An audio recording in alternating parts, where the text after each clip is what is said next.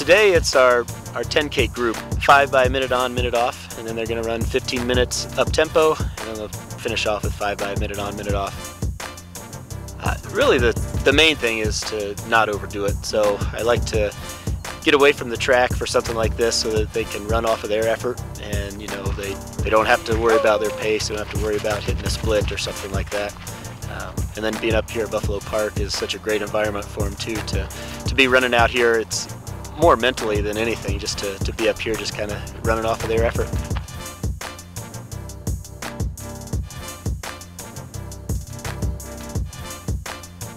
My biggest thing is to get you in the best shape as you can, so that if it's a hard run right from the gun, you're ready for that. If it's a sit and kick, you're ready for that too. I mean, you know, when you look at the splits from the indoor meet, Futsum had, I believe he had the fastest final quarter in that national championship. Is just that he was too far back. So, you know, his thing now is to make sure he's in the front with those guys with 400 to go.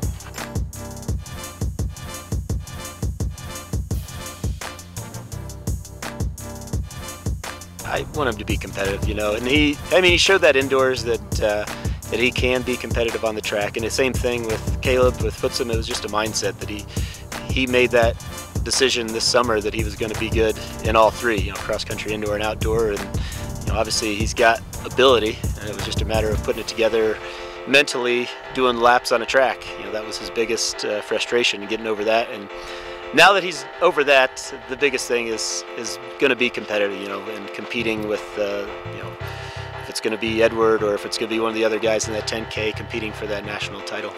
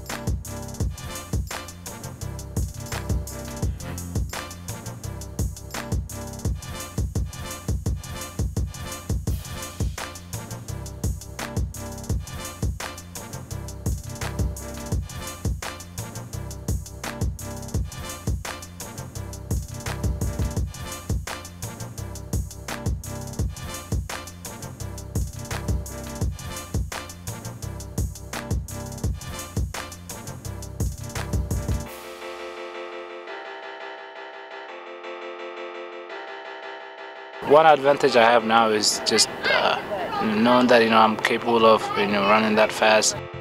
Now, you know, if the race is at a sub, you know, 28:20, 28:30, you know, I know I could close with those guys. My confidence going into this race is, you know, it's more than it has been before, because just, you know, knowing that I ran that time and still close, I think it was 58 my last 400 meter and 4:16 last mile. So I know, you know, I should be ready, you know, up at the front with those guys. So.